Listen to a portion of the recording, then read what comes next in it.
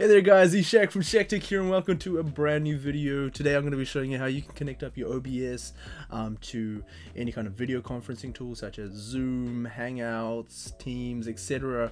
It's really simple, really easy to do, completely free off the bat. By connecting OBS to these video platforms, you're able to use effects like how I have right now on the screen. You're allowed to organize it as much as you want. You can use a green screen like I have in my back behind me, and yeah, why not? Please leave comments down below if you want to learn more about how to use OBS, but this is more about connecting OBS to these video conferencing tools. So first things first, make sure you have OBS installed. Just type in OBS on Google, you should search it up, you should find it quite easily. Download your relevant version, it's completely free. It'll give you an installer for your relevant platform. Now, to actually connect it to one of these video conferencing tools, you want to search up a thing called OBS Virtual Cam.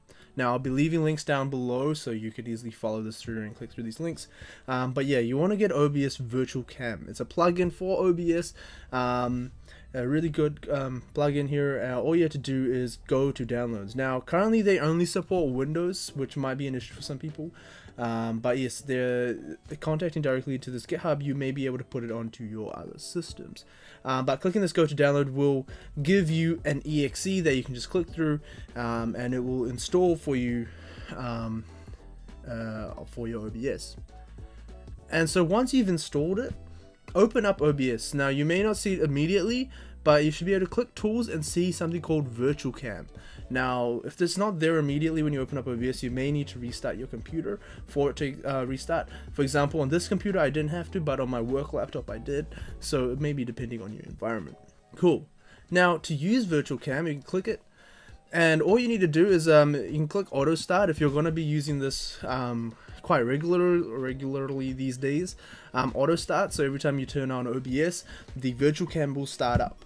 Now what Virtual Cam does is it creates an instance of a webcam so that it will provide an input for all these video conferencing tools.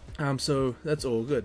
So currently I'm running it, so you can click stop. So stop will stop it as like an instance. You can put a target camera, up to 4 different cameras can be targeted on this. Keep everything on default. Of course, if you want to put your buffered frames all the way down to 0, it's all up to you. I've just kept this on default. So as soon as I click start, that means now there is an instance of my camera out and about, which is awesome, which is cool. So now it's broadcasting as an instance. So what that means is whatever scene I'm right now in OBS, this is being projected as a virtual camera that can be picked up by these video conferencing softwares. So for example, I'll show you it in Hangouts. Now again, I stress that it's pretty much exactly the same for all our platforms. I've been using Teams at work, I've used Zoom. Now Zoom has a weird one where the newest version is having some funny issues with OBS Virtual Cam. In order to fix it, I'll put another link down below to the forum that gives you that answer. You got to turn on and off a couple of options, but other than that it is the same. So here we go to Google Hangouts, let's do a video call. And so as you can see, nothing's up at the moment. What you want to do is you want to go to your settings. So again, I'm telling you, in all your video conferencing tools, you have these settings. You're allowed to give in a video input, a microphone input, etc., etc. Now you notice how this camera isn't being picked up, but now we have a thing called OBS camera in our list. Now that is the virtual camera that we've set up in our OBS. And it is exactly pushing our scene, and as soon as I click that, you can see that it came up. Click done, and boom, you're using your OBS camera now in your video conferencing tool of your choice. And yeah, that's simply that easy. No money needed, no extra gigs or anything, quite painless, and you're good to go. Now some troubleshooting tips: if you do see the OBS camera is not in here immediately, again, you may need to restart your computer for it to come up. At least for the first time you're trying to do this. This was the case in my work laptop, but on this computer again I didn't have to restart. So again, depends on your system, how it's set up, but it should work off the bat after that.